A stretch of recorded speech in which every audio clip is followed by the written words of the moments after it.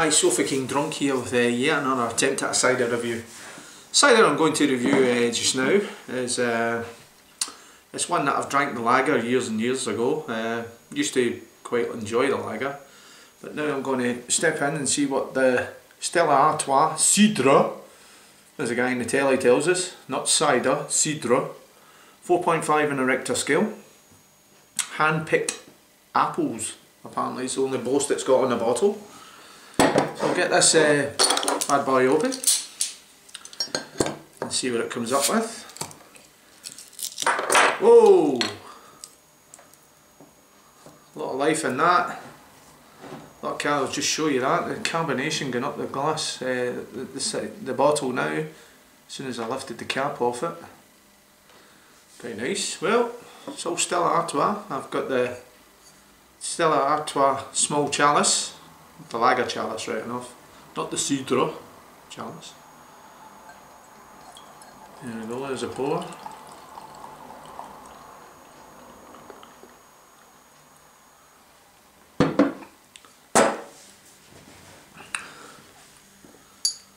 There we go, have a little smell.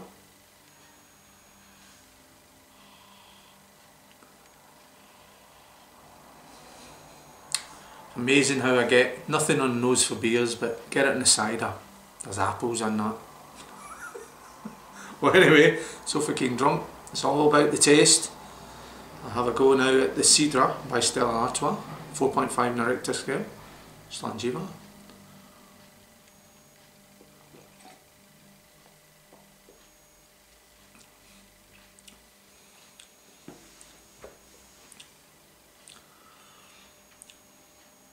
Oh. Well, I've just actually reviewed another cider in front of that, and I was expecting something on par with it.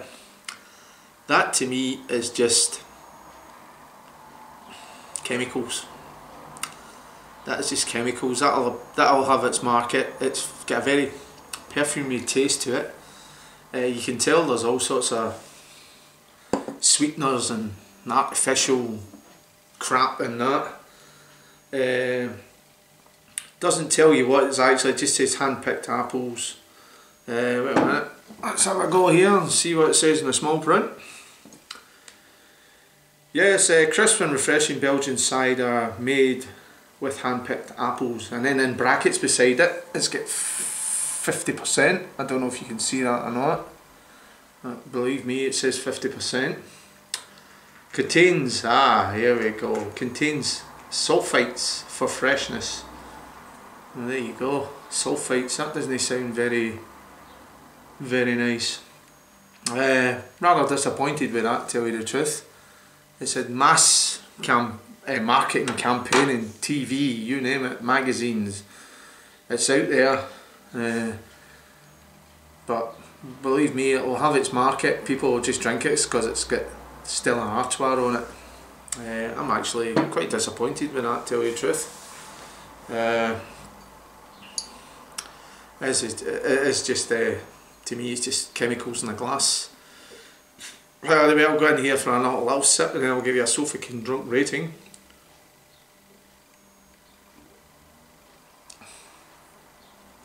Yeah, it's just, to be honest with you, it's just bland.